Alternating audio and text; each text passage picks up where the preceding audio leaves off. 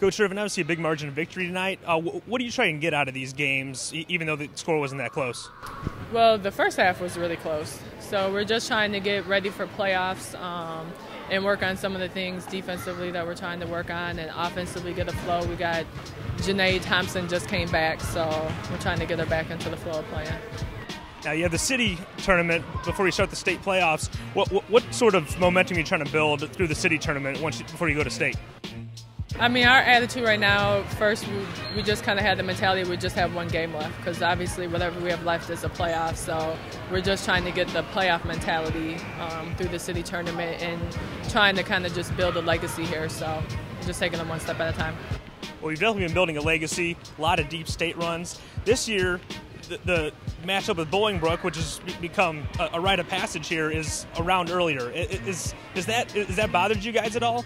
It doesn't. I think it's, I think the IHSA was just kind of wrong for doing that.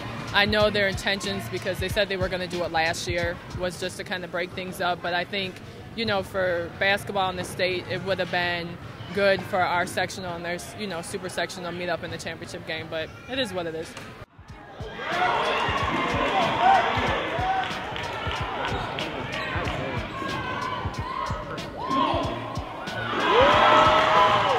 Just to come out aggressive on defense and to stop them from driving, because they were driving to the basket and trying to draw the fouls on us. So we really had to work on our defense and help off and everything.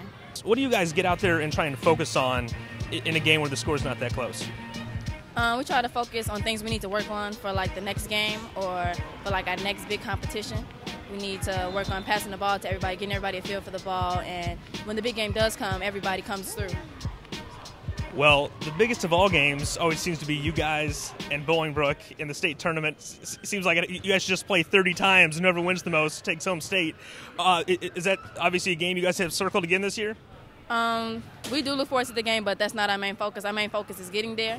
Playoffs is one game at a time. It's one game, you lose, you're out. So it's one step at a time. The Nate seemed like you could have missed out there tonight. What went into this? Is this something you were feeling in warm-ups? Well, first, we played them a couple weeks ago, and it wasn't that tough, but they came out sticking me, Kiana, and Shanice really hard. So this game we came out with the intensity that we were going to play our game and not let them stop us. We had the warm-up, I was just focusing on my jump shot because I knew that they already knew a little bit of my game, so I tried to change it up a little bit and get the open shots and layups and finish with those. As an underclassman on this team, and obviously you have some star seniors, have you tried to take a leadership role at all, or are you waiting for next year? Well, we already have a lot of scorers on our team, so my focus sometimes is when they're hot, I try to just focus on rebounding, hustling, the little things I can do to help the team. Kiana, the game was close in the first half. What was going wrong there, and then what'd you change up? What was going wrong was the fact that our defense wasn't as tight.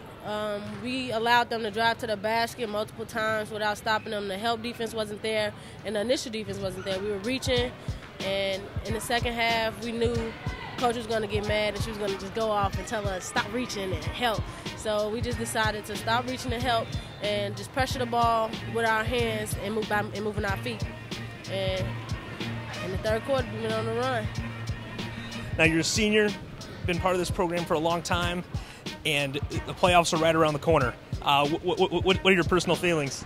Well, I'm glad that we finished the year off undefeated, because as you know, we have 2 losses, but that was in 2010. It's 2011 now, like you said, our senior year, and we're trying to finish this year off undefeated.